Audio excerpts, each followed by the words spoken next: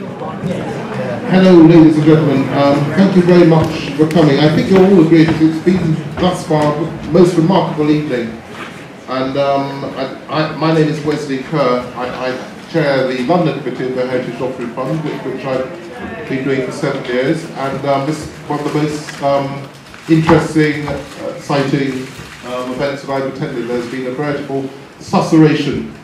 The V&A Friday nights are always very remarkable. This I think has been very terrific. It's been good to see people exchanging ideas and to see audiences rapt. I noticed that Walter Tull was very popular, and I must say that was a project in my early years. It's, I think, possibly the perfect project for the amount of money, the amount of outcomes, but it was because it was a very, very remarkable story.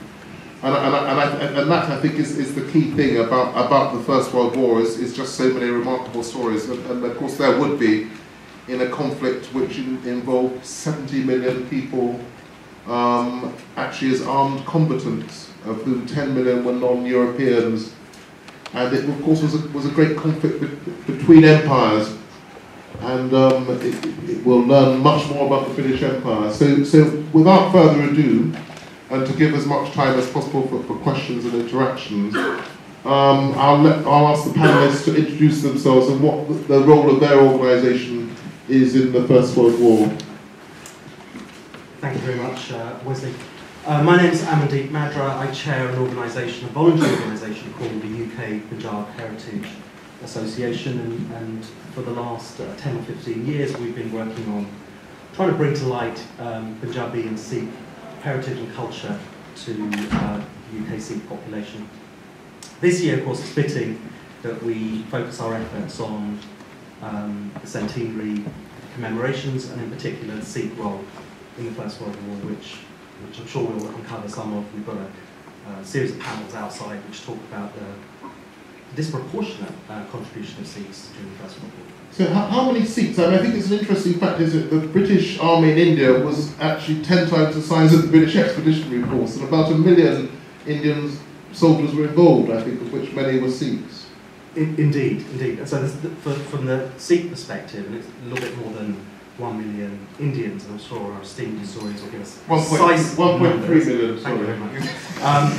But from a Sikh perspective, because the British recruited in martial races, what they considered to be martial races, then they disproportionately recruited from certain communities, Sikhs being one of them. And so whilst enumeration is a little bit difficult, what we do know is while Sikhs formed just slightly less than 1% of the Indian population in 1911, there was something like 15% of the Indian army. I think there were 47,000 Indians died in the First World War. 60, okay, so that's great. That's the benefit of events like this. And you're also going to use citizen historians as one of the things that particularly attracted us when we looked at your application. So you're going to get today's youngsters to look at the history of their ancestors. Indeed, and actually it's relatively straightforward within the Sikh community, because we've almost set ourselves a little personal challenge within the organisation to find the Sikh that doesn't have a family member who was in the British Army or the Indian Army at one point in their ancestry. And so it's relatively, what's been really good about this project is that the base level of understanding amongst young people of their martial heritage is high. The details, not so much. But that's a great entry point for an organisation like us, for us to then be able to build upon that and to connect in a year when there's going to be so much media attention on the First World War, so that Sikh youngsters and people living around, in Sikh areas can say, yeah, we were there too. Thank you. Dr. Kurt Barling, I've known for 23 years. I think we were at the BBC together. Yeah. But you are now a very distinguished academic. Tell us about your project. Well, I'm sorry, I don't need that.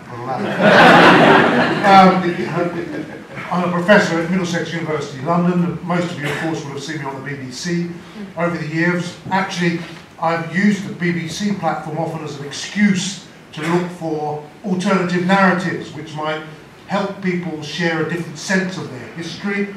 And as I went to Middlesex, I decided to joined forces with Eastside Community Heritage, which many of you know is an oral history organisation in East London, to look at the history of the Middlesex Regiment.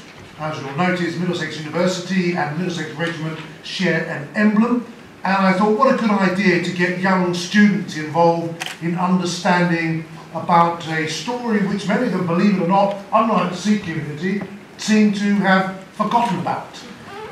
What in particular we're going to look at are the contributions of what we would now see as new Commonwealth soldiers in the Middlesex Regiment. Surprisingly enough, an awful lot of people seem to make their way to Britain. One man in particular who was turned down in many parts of the world because darkies didn't fight in the British services, but once he found himself in Canning Town, he discovered that the Middlesex Regiment were more than happy to have him fight for them, and there were many others like him. So we hope by getting young people to explore, the young students at Middlesex University, to explore the heritage of the emblem of the Middlesex emblem, they will explore themselves, their association with that history, and help a new sense of narrative prevail. To date, of course, the dominant narrative, any of you who were in my speech earlier will know, has been one of plucky Britain, making sure that we didn't end up under the jackboot of the Kaiser, keep the Bosch at large. Well, of course, keeping the Bosch at large is one story that's been told time and time again. One of the stories that hasn't been told is the story of all those Africans and Caribbeans and Sikhs who helped them do it. And we do ourselves and our children and our children's children a huge disservice if we don't share that story. In a nutshell, last point, Wesley, at this juncture, if you've got a white child and a black child and an Asian child sitting next to each other in a class, and they're seeing images of a great conflict which shaped our national discourse and our sense of self, and there are no black or Asian faces in it, that kind of cuts those young black and Asian children out of the story. And the point here is that we need to include them. If you give them a shared sense of past, you give them an inclusive sense of present, and they can share common sense and common purpose for the future. Well said. Thank you very much, Kurt.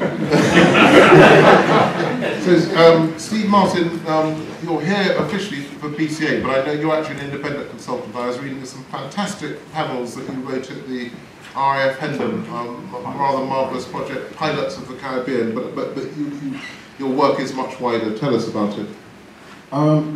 Well, very briefly, I'm Steve Martin. I'm a writer, researcher. Recently been working with the Black Cultural Archives, predominantly with Black Cultural Archives. I'd really just like to carry on from what Kurt was saying in terms of that sense of inclusion, that sense of feeling a part of a set of narratives, which I think is really central to what a lot of us in this room are concerned with, particularly it's part of the mission of the BCA, to try and establish a number of other narratives into the mainstream one, particularly the stories connected with people of African origin, not just those from overseas. We know that there were 16,000, maybe more, soldiers, particularly the British West India Regiment who served. We know that there are thousands of mariners who died in the merchant service. We know that there were further thousands who were brought over here to work specifically in chemical and munitions factories. But one of the untold stories, or the lesser told stories, is that of people of African origin who were born in these islands, who went on to serve. Kurt mentioned the work being done by the Eastside Community Group and the Middlesex Regiment. And you mentioned Walter Tull. But it's one of those cases where the more you look, the more you'll find.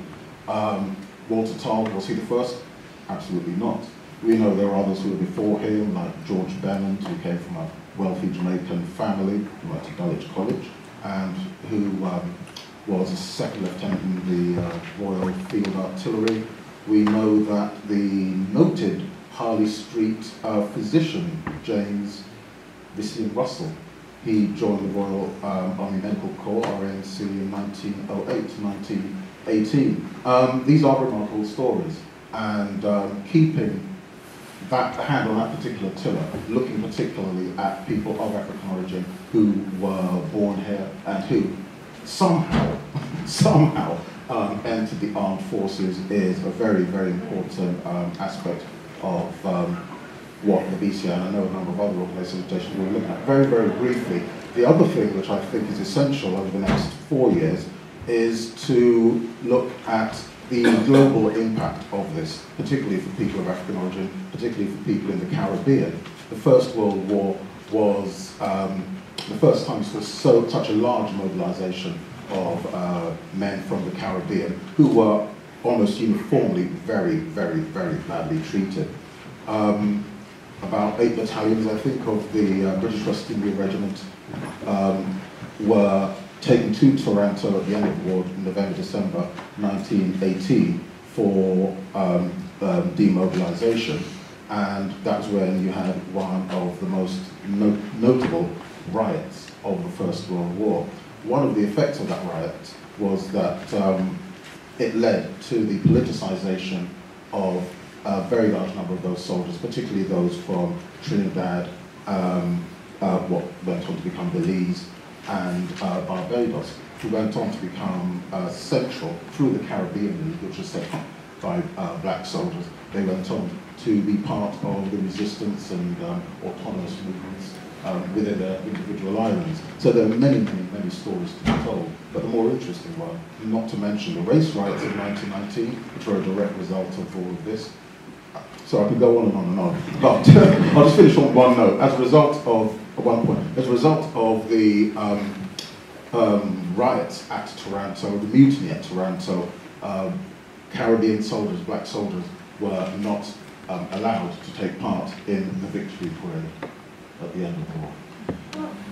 Astonishing. The Black Cultural Archives are going to be the portal for so many amazing stories, and of course they will be opening in their magnificent new headquarters in June. We've been waiting for a lifetime, and it's going to be just the most fantastic thing. And it's a great tribute to the HLF officers who've worked with the team there. So the key portal in the country for the First World War, of course, is the Imperial War Museum. As, the government officially named you as the partner, and also HLF as you're our partner. But for us, it's all about inclusivity. I'm sure it is as well for the government. But so what are the key things, Suzanne Bargett? You're one of the leading curators there. What are the key stories of the First World War you'll be telling there, apart from the fact that you're going to be completely reconfiguring the museum? But what are the stories, and how inclusive will those stories be in terms of the wider community? Okay, thanks very much. Well, around about 5 years ago, we had a meeting of our historians and curators looking ahead at the First World War centenary and looking at what topics we perhaps needed to understand a little better. And there was a unanimous view, in fact, that the colonial role, the colonial service in the First World War was an area where there had been less scholarship and where there had been less acknowledgement, really, of all that had happened. Interestingly, the museum had done quite a lot on this, and our learning department in particular has done quite a lot in past years, and there'd been an exhibition, there'd been learning packs and so forth. But we, in fact, decided to do our own investigation of how far there's an awareness of the role of colonial troops in both World Wars, in fact, particularly amongst the communities for whom it's part of their history. And so we carried out that study in 2012. Those of you who were here for the last session will have seen the film that we made about that project, because it really was fascinating to realise just how strongly the story of colonial troops is emerging as a field in academia, and Shantanu Das, who will be speaking shortly, talked about that in our film. We're in the research department at the Imperial War Museum. We're hearing about all these numerous conferences that are going on right around the world, and there's just such a high level of activity. And it's interesting to see how many of those are looking either at the role of colonial troops or at just the role of interconnections between ordinary people. This is definitely a very, very strong emerging area, and it's an area that TV is already showcasing, and it's not altogether surprising that, that there's such interest in this for the First World War. But you mentioned, Wesley, the Imperial War Museum being, in a sense, the hub of activity, the portal. We have a special website, the First World War Centenary website, which you can find very easily simply by Googling that term. We're going to be having a hub where organisations who are doing work on the colonial experience can sort of have a presence on that website so that they can sort of talk to each other and be aware of projects that are going on. And we're hoping that that will be a really useful thing. We're also setting up an online resource showing people how to research their own particular community's history. And Sarah Patterson, who's in the audience from our Access Department, who's done a lot of work on genealogical guides and guides to community history in the past, is working on that with us. So that's probably enough for... Do you have an open door for community groups that want to work with you? Because it all sounds very good, but there's a danger in telling the very important story of Britain and the war, which I noticed the BBC is focusing on, that these stories are marginalised, and of course they're not marginal. So how open is your door? Well, we're trying to be really helpful. When people come to us and are doing projects, we give them as much advice as we possibly can. The museum's archives are obviously available for anybody to go and look at, and increasingly material can be found online. But sometimes advice is needed as to how best to find this material. So, for example, place names are often a very good way of finding immediately material that you're on this theme.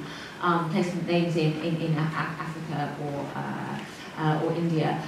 And in terms of us having an open door policy, I would say we certainly do our best to really help people and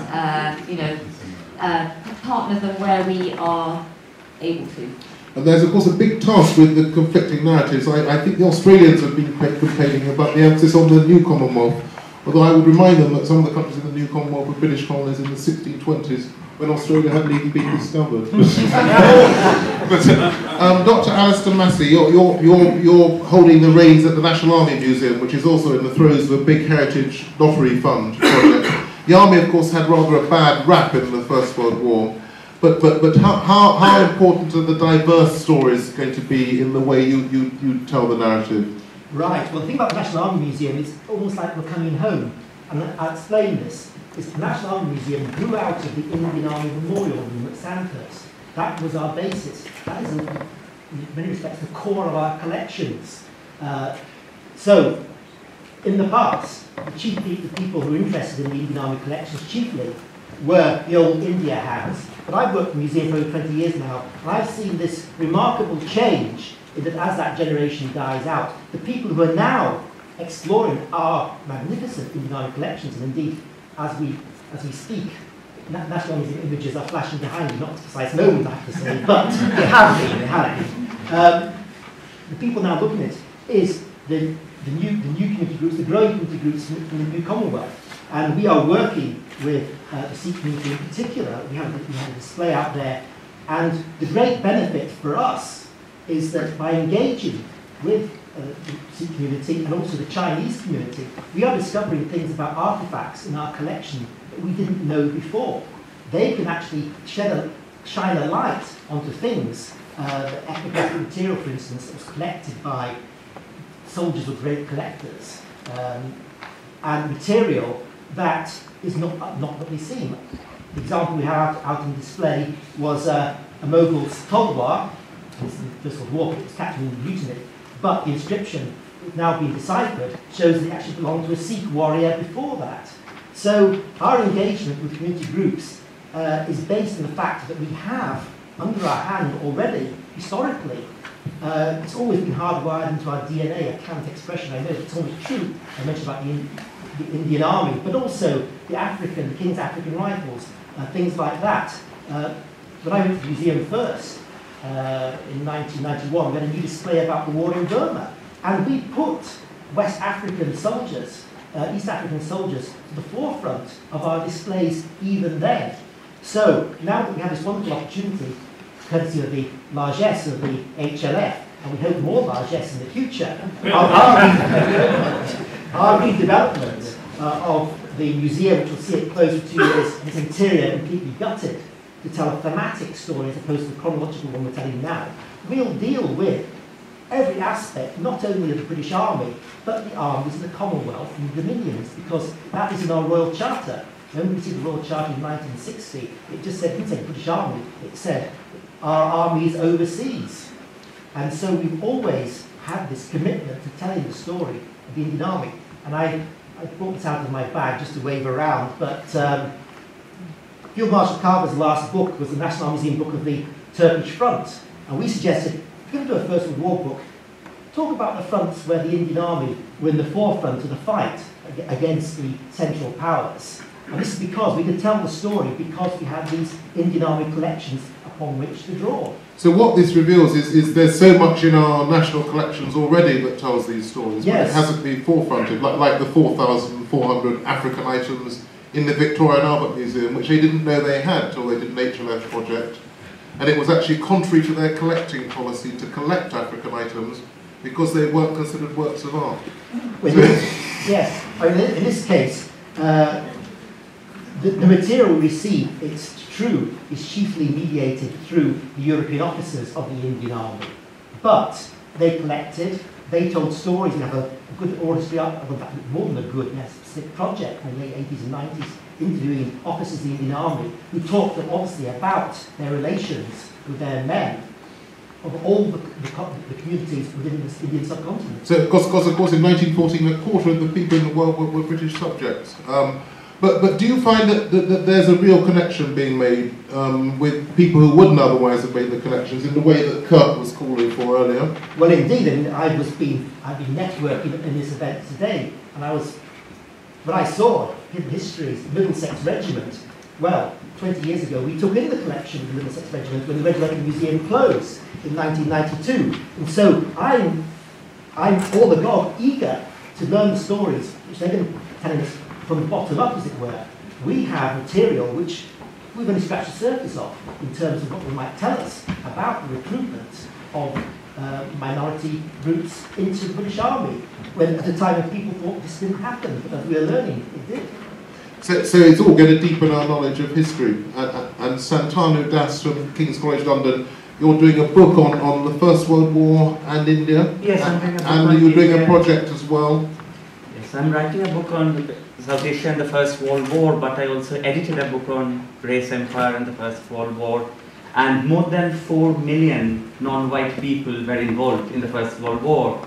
But more has been written on the 4 English soldier poets than on these 4 million soldiers taken together.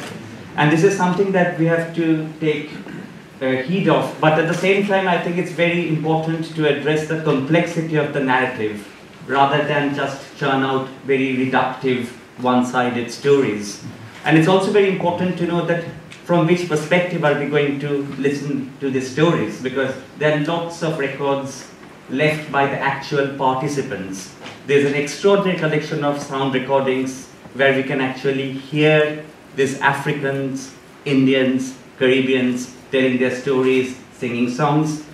There are lots of pictures in the Imperial War Museum, also in Brighton, and I'm involved in a 3-year project called Cultural Encounter in a Time of Global Crisis.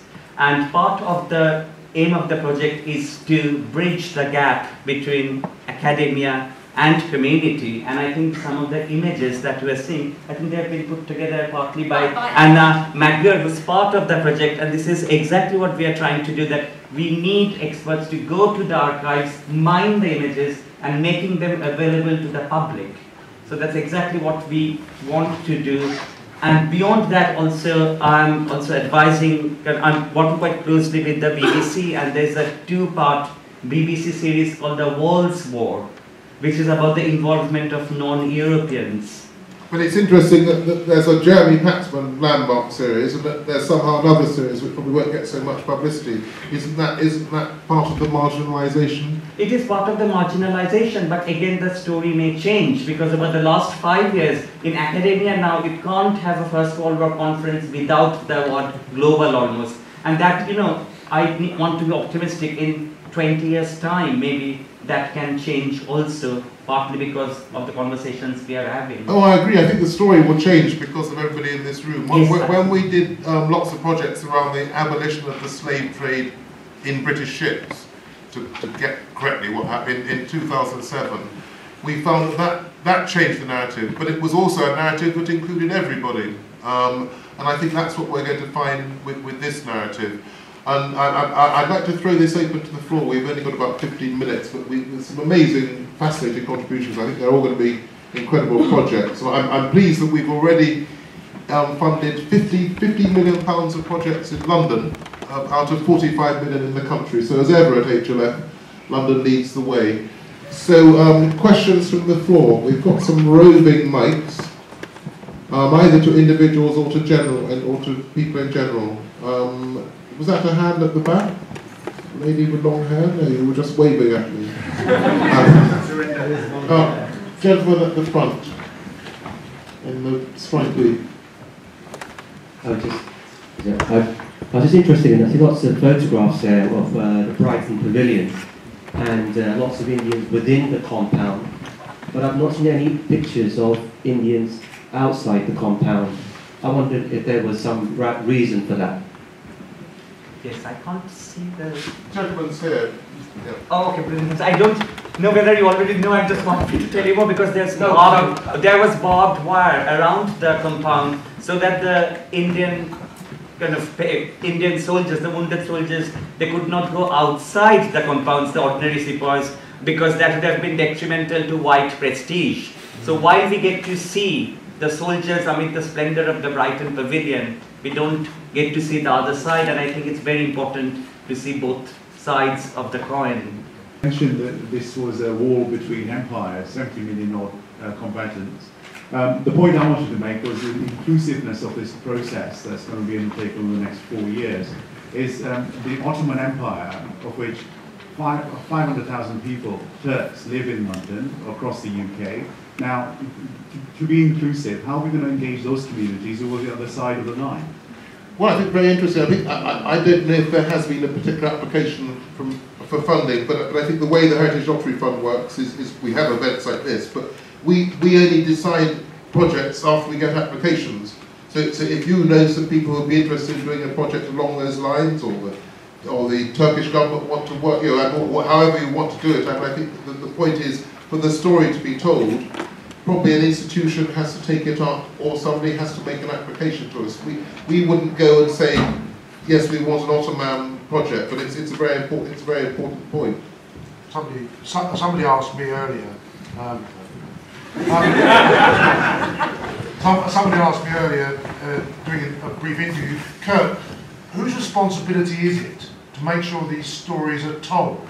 And I said, well, it's your responsibility, and it's your cameraman's responsibility, and your soundman's responsibility. It's all of our responsibility to take charge of that narrative, because if we rely on others to do it, it will not be done. And there's plenty of evidence to tell us that it won't be done. So it's up to us to energise people at Middlesex University. It's up to me as a professor to inspire my students to lead and for them to take charge of this narrative, and then they will spread that narrative. It's all of our responsibility, no one in particular. Don't trust the government, because they will not do it. And the great thing about lottery funding, you may question the source, but I've seen amazing projects for the last 7 years. It does empower individuals, and we're funding projects from £3,000 upwards to come up with projects and make sure the stories are told, and not just say, oh, somebody else will tell the story. Or if there's something you're unhappy with, complain about it. Anyone else want to comment on that point, haven't we? Can I just comment on the Turkish point? In fact, the Foreign and Commonwealth Office, they have instituted a series of lectures, and in fact, there are kind of academics and scholars coming from Turkey, from America, to speak on the Turkish war experience. And just this year, in the last 1 month, 2 books have been published on the Turkish war experience, and huge amounts of material are being made available, and translation is going on.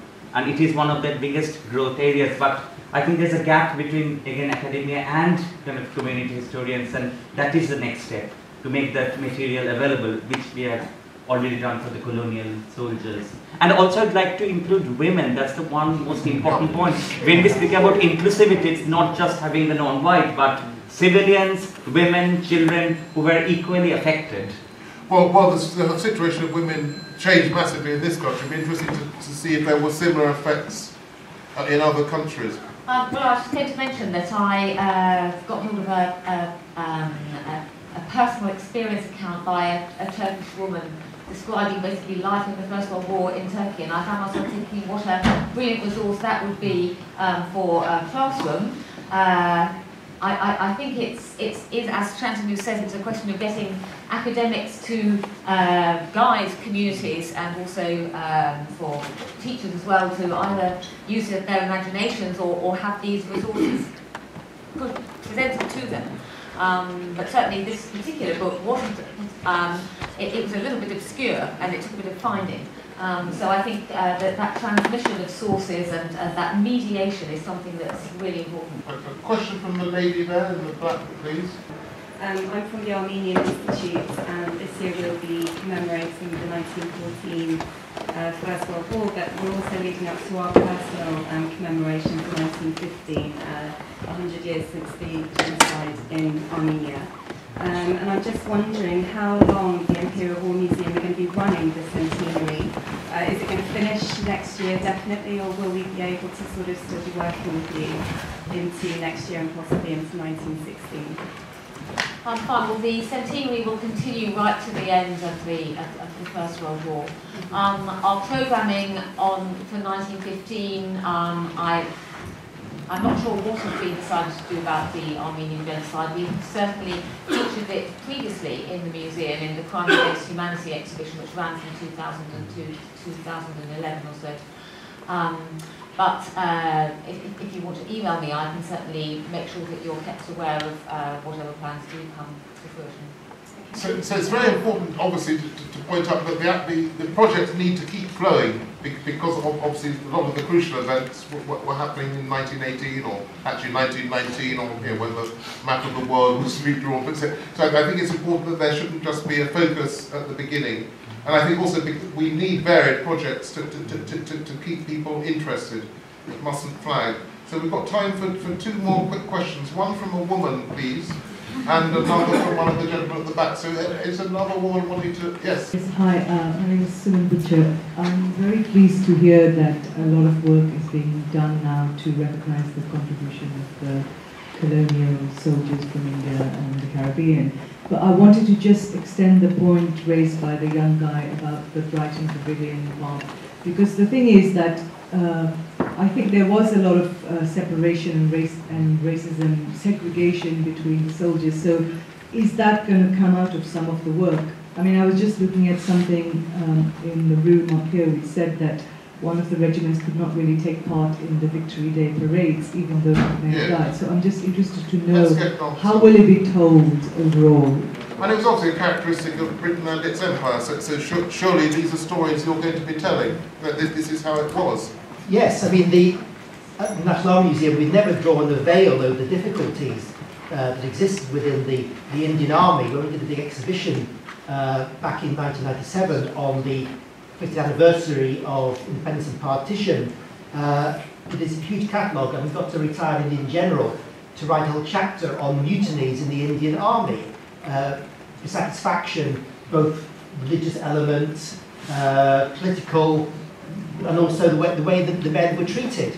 And so the story that we were telling the museum, we told in the past and we will continue to tell, is that the Indian Army was a complex organism in which relations were not always harmonious. We only have to look at the sort of Indian National Army phenomenon in the Second World War, but also the sort of mutiny in Singapore, the 5th Light Infantry, a bloody affair, and scores of men shot as a result afterwards. So, yes, the story has been told by the museum in the past and will continue to be told in the future. Yeah, the issue is how will the stories be told, because these are just such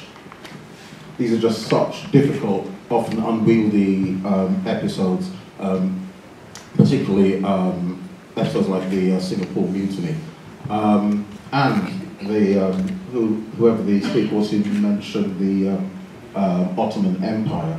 This is very unwieldy. It doesn't really feed into any sort of celebratory instincts which normally feed these processes, they are going to require a lot of sitting down, a lot of thinking, a lot of community engagement, particularly when you come to, I keep going back to the Taranto mutiny. Someone was mentioning issues about segregation. It's not minor segregation that we're talking about. We are talking about individuals a couple of generations beyond enslavement who are finding themselves, having travelled across the world to take the King's shilling, digging latrines for their Italian enemies, their captured Italian prisoners of war, members of the Italian Labour Corps. They find themselves doing jobs of that nature. So a lot of what this is so far away from glory that, well, it couldn't be further away from glory. The trick is how this can be told sensibly, but the Ottoman issue, I think, is really, really fascinating, and it's something that I was briefly involved with and failed to square, trying to do it with school children, can you imagine, about 8 or 9 years ago. But I think this is really at the heart of a lot of the processes which will inform how this all rolls out. Who's going to be making these decisions? Well, you can make the decisions if it's your project and it gets funded. Lady in the front. No, but I mean, the point of HLF is that they're your projects. It's public money, and we want to spread it around as much as possible. Sadly, we can't fund everything. Lady here. Yeah. My name is Valerie Graham. I just wanted to ask, has there been a list of all the names of the young men who came up here from the Caribbean or all over the world to come to fight for what is perceived to be the mother country? Was there a list made of their names? And does the Imperial, who would have that list, basically? And I don't think there isn't a single list, but there would be lists for individual regiments. I was at the RAF Pennant the other day going through.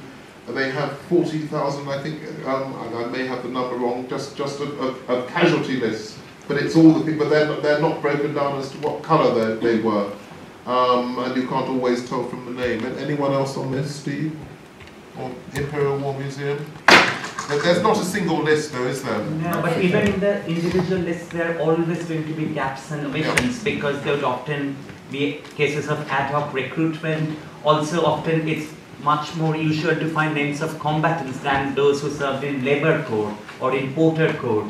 So I think there will be gaps, but I think that's one of the also aims of the centennial commemoration, and I think it should be commemoration rather than celebration. And I'm very grateful for the question from the lady at the back that it should be commemoration and not celebration. Well, I'm sure everybody would agree with that. I'm sure everybody would agree with that, really. Because these were terrible events, but they must be remembered. I mean, another source for finding the names might actually be there may be war memorials in the Caribbean. For example, you were asking about the Caribbean. That practice here may have been followed there. And I know Norman Manley, for example, was in the Royal Horse Artillery and was given the military medal because I think he wasn't an officer, of course, being coloured. Just a quick point. I don't know about Caribbean records, but for Indians, the one thing that really dogs our research is that the Indians burnt their records in the 1970s, the service records of all Indians in the 1970s, to make space in the archive. So, you know, whilst we may complain about the archive in the UK and access issues and perhaps digitisation, we have a huge wealth of information that we're very lucky to be able to access. The one record that is particularly complete is the Killed in Action, is the Commonwealth War Graves Commission database. And actually I was at the Menin Gate in Ypres just last weekend, and if you stand just outside the town and just look at the gate from a distance, there's a remarkable thing that happens where people walking through the gate see the tens of thousands of names that are inside, pause at one plaque, one small space. You see them do it. And they speak, and they talk to each other, and they point out a name, and have a discussion, and then they move on. And I went to look at that plaque, and it was actually for the West Indies Regiment.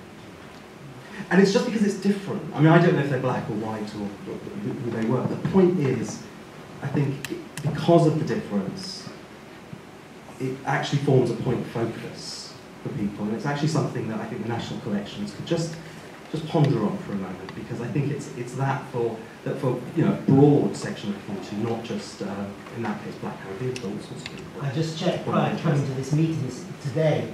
I went on the Medal Index card on the National Archives website, and there are over 21,000 SINs with Medal Index cards. So there are resources that you can enterprise in the search, and I suspect probably, I didn't do this, but probably the British West India Regiment, if you key in Medal Index cards, you can probably find, you're asking about the list of names. See what happens if you do that. No, I think remembering individuals is extremely important. I was so moved to look at these casualty lists at RAF Hendon the other day, just individual life stories. Last question at the very back, sir. Hello, I took GCSE history with this textbook, and it's the most detailed book you can get for GCSE history. And it's about 400 to 500 pages. There's about 3 chapters in Model 1, and through all of it is 1 page on one's contribution. This is in your GCSE syllabus? Yeah, it's the most detailed book you can get. So my question is, why is Black and Indian history been forgotten for the last 100 years? So we end where we begun. And I would have thought that the whole purpose of this evening's event, and of a lot of the projects that we've already funded, like the SEEK project or £1 million for a project about the Caribbean role, is to end that obliteration of history affecting tens of millions of people. Anyone else want to come in on that? Kurt? Well, I think it's self-evident that the dominant narrative of that conflict was defined by the host community in this country. And the host community had their priorities, and those priorities shaped that story. We talk very much these days about innovation. Innovation is a really important thing. And here we have an opportunity to innovate the story, to change the narrative. And you, as a young person doing a GCSE with a book which clearly isn't fit for purpose on that story, need to find some resources online and take them to your teacher and say, please miss, or please sir, can we have another lesson? Because my forebears were there too, and it's not reflected in your book. How did you come to be at the seminar this evening to ask such a brilliant question? Okay, so you found another way of finding those stories, and I hope you'll spread the message among your friends and mates at school. And you might apply to your own project, because we do specifically do youth-led projects. If there's something you think is missing in the youth panel of the SEEK project, then speak to our officers and make an application yourself. But one of the outputs of our project is an educational pack. We're going to get it out to schools, and particularly as schools make their visits, we're going to encourage them to try to uncover the story of an Indian side. So history is obviously largely about who controls the narrative, and we hope with lottery funding that you control the narrative. So that's the end. We're meant to have ended at 9. I'm going to, in a moment, to ask our senior HLF colleague, our trustee Atul Patel, to round off the proceedings. But I just like to, it's probably one of the last big events I'll do. I've been chairing HLF in London for 7 years. It's been magnificent to be at many events like this, and to help fund many amazing projects, often involving what are called BAMEs, which are a ghastly acronym. But just it's in the BCA will open. Just so many amazing projects. The wonderful project about CLR James is ongoing at the moment. Leon, I know, is doing a great project with his theatre archives. Just so many projects, so many incredible friends. And just on the First World War, it changed my life. Alfred Henry Lucas was my foster mother's father, Papa. And he used to cut my hair when I was a child in the early 60s. He had sheep shears, I think he was. But he was a rather firm old man, and he'd come back from the trenches. He'd been in the Royal Horse Artillery alongside Norman Manley. I'd love to have known if I ever met. For 4 years, taking guns up to the front and back, because before the war he'd been an Esso delivery driver. and in charge of stables, and he was mentally scarred by it. In one leave, he told my foster mother that on no account could she go to grammar school because she'd get ideas above her station. And that gave her great passion that when she had foster children, she had about 35, starting in the war, I think I was number 34, that they should get a fantastic education. So the fact that he blocked her education 56 years later meant that I had a good education. So hopefully we've all been the beneficiaries of that. So I'd like to ask Atul Patel just to round off the proceedings, but before that, just thank the V&A, thank Michael Murray and the fantastic HLF London team who've been so great to work with. Atul. Thank you very much. Absolutely, and a big thank you to you, because I understand it's your leadership and inspiration that has brought us all here today. And of course the immense work you've done on the London Committee as well. What am I going to take out of this? Well, I think a great positive sense that conversations are happening, things are beginning to happen, and a sense in which that we as trustees should enable more of this to happen in lots of diverse and different ways in lots of different communities. So we're open for business in that kind of sense, and as Wesley said, it's a grant application process and whatever. If you don't get it the first time, do try again. And that kind of effort of filling the form and all of that is nothing compared to what we're trying to commemorate. Okay? So keep at it. And we will do our utmost to tell these stories. At the end of the day, that profound question, I think, from the back there, isn't it a story of how human beings treat each other? And if in 100, 200 years' time we're still having these kinds of debates, human nature seems to have a way of dividing each other, whether it's on race or other, we seem to find a way of saying we are different and you are somehow bad. And I think that's the kernel of all of this. And that change starts, I think, with me, with us as an individual. So thank you very much. Let's keep this going. And as I said, we will do our utmost to help the process go on. Thank you.